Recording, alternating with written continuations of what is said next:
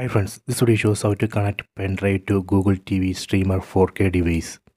We need a multi-port USB hub like this, and this hub we can connect to this Google TV streamer 4K device using this USB Type-C cable.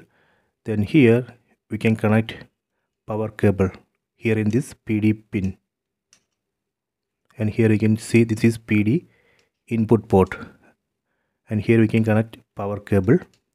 Then this hub here you can see is connected to this device using USB Type-C cable. Okay, then here you can see USB ports. We can connect USB flash drive in any one of these port. So let me connect this USB flash drive. Here I connected this Sandisk. See, it's detected. After that, in TV, go to settings, select settings icon from top right corner, then select system, go down, select storage, and here you can see Sandisk USB drive. It says is ejected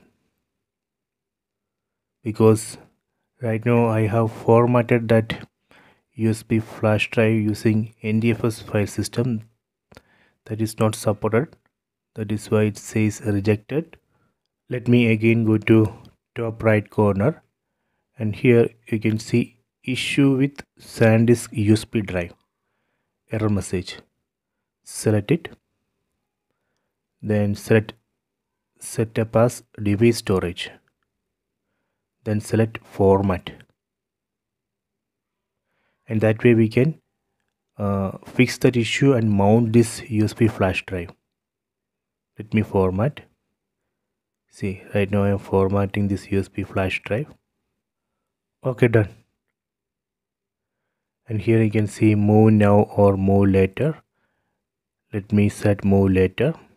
Then again go to all settings, system, storage, and here you can see Sandisk USB drive 8 GB. Select, then here you can see migrate data, eject, and here you can see the apps. Right now I haven't installed any apps here. Let me go back.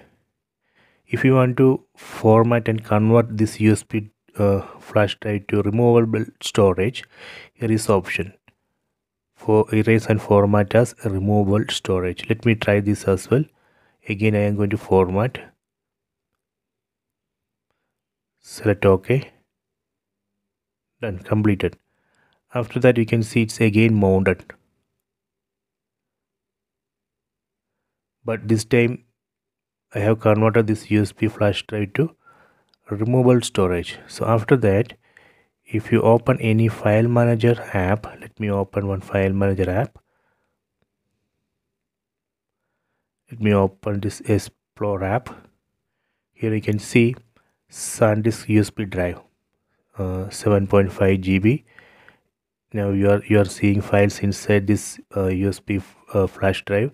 From here you can copy files. We can also copy paste files into this USB flash drive.